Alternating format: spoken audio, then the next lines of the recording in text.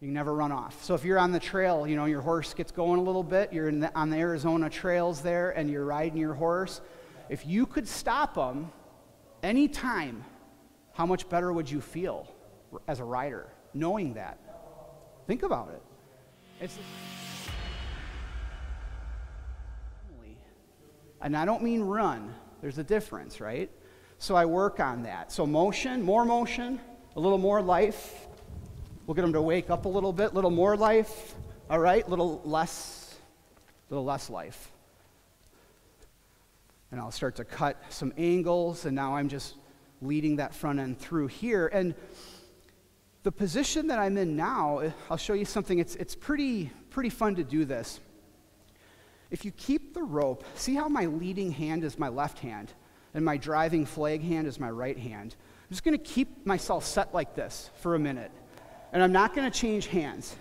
But what I'll do is I'll work on changing his direction, and I'll do what I've been doing. I'll arc around the rear, I'll step around the rear, I'll cross the hind legs, I'll lead that front end through, but notice how I just haven't changed hands yet? It's simple. It's easier this way at first. So now, my front side is facing him.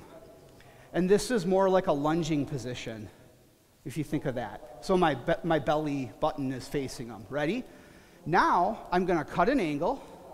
He knows this now. I lead the front end through, and he's behind me. See that? And you've probably done this already, leading horses, and you've probably circled and lunged horses. So all you do is you just practice not changing hands. You just leave it there, and you work that. And if it gets to like, you get to a point where you go, I don't know if I can do that, we have videos. YouTube's free. Use it, because I show all this on our YouTube channel as well, so that's pretty handy. But the idea is, I took that movement, I started to then do something with it, and even the flag in motion. And then I got him to kind of lock on to me, hook on to me, mesh with my movements and my energy. So when I come down, you come down, the horse. And when I get going, you get going. So that's a big deal there. So I think I'll get my Hackamore put on him here. I guess there's one last thing that I might want to do here with this horse, and that would be, if you could think about the horse being inside of like a box. So he's standing inside like 4 cones or 4 poles, like a box. You could practice getting his legs square and then approaching with a low posture where I just sort of blade my shoulder to the horse. I kind of come up like this, and let's redirect him here. I'll do a better job of supporting what I want to have happen. And what I'll practice doing is have him stay put, but I'll watch his head and neck and his chest. See, like right there, he's about to move. So I lifted that time, and I said, you stay there. And so what I'm going to practice doing is backing away from the horse and having him stay put. And then I'm going to practice reapproaching. And I don't want to see him get troubled or nervous. I don't want to see the eyes open up too wide. I want him, he could be blinking a little bit more. He's kind of looking at me like, Jack, this has been a long weekend, man. But I want to be able to approach him and back off. See what happened right there? I was a little bit late, so I got in there. I said, just get back. Now I'm going to approach his side. The idea is he stays in place while I move around.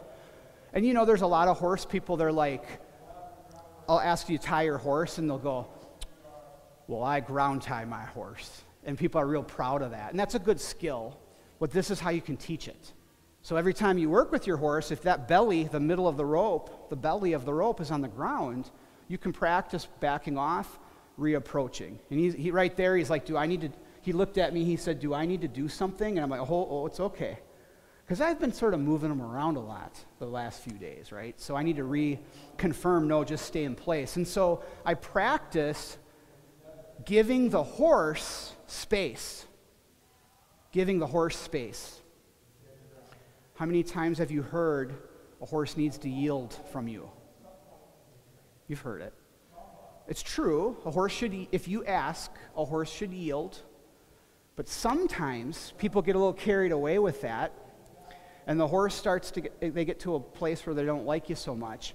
If I can teach a horse to halt, even when nervous, he can never crowd. You can never run off. So if you're on the trail, you know, your horse gets going a little bit, you're on the Arizona trails there, and you're riding your horse, if you could stop him any time, how much better would you feel as a rider, knowing that? Think about it. It's the same thing here on the ground. If I could stop him any time, he couldn't crowd me because I would just stop him. It's a tool.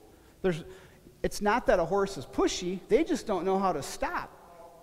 See? So I could even get to where I could walk forward and lift the rope up and have him stay in place and then bring him. And see, I'm able to lead a horse really far away. And if I ever had to lead one down a slippery mountain, I sure as heck don't want to be leading him by the head. I want to be way away. I want to be at a distance, right? But the idea is this: he waits for me, he gives me space. And so I practice that, approaching, and then he knows I had to help him. And then he knows when I walk off, when I turn, and he knows, okay, go with Jack, go with him. And then he knows here, halt. And if I lift, of course that would mean back. And sometimes I'll get to where I'll work on just stepping to the side. I'll drop the rope, walk around the horse, or even, you know, approaching the horse with the flag, and backing off and reapproaching and showing him when should he stay put and stay there like a dog. Sit, stay. Very important, because then you have their focus. And then he understands, okay, now we go, we move. And that's real nice right there. So if your horse is pushy, chances are it might not be a yielding problem. It might just be you can't get down to their feet and stop them. You can't get down to the legs enough. Does that kind of make sense? All right. We'll get our...